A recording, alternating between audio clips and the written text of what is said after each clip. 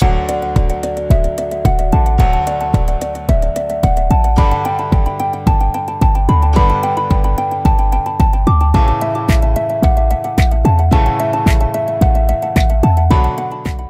everyone, I am Dr. Shreya Bhattacharya, an MCH trained head and neck surgeon currently working at Narayana Superspeciality Hospital, Howrah.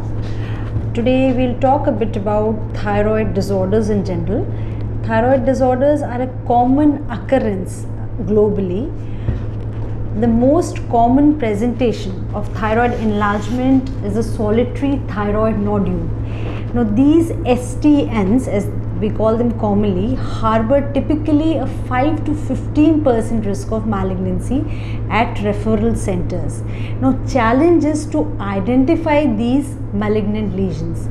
So for this above purpose, we have three tools in our armamentarium. First is the fine needle aspiration cytology, commonly known as FNAC, then ultrasound of the neck and thyroid function test.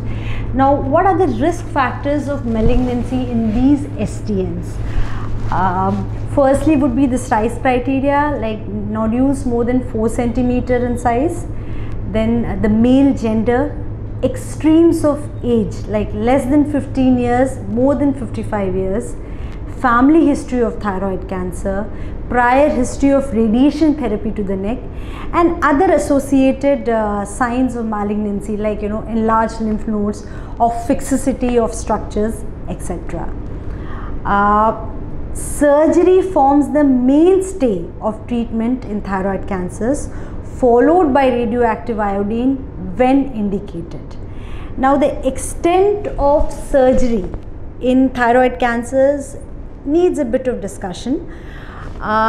In tumors less than 1 centimeter of size and low risk patients, hemithyroidectomy, that is removal of one lobe of the thyroid and the isthmus, suffices.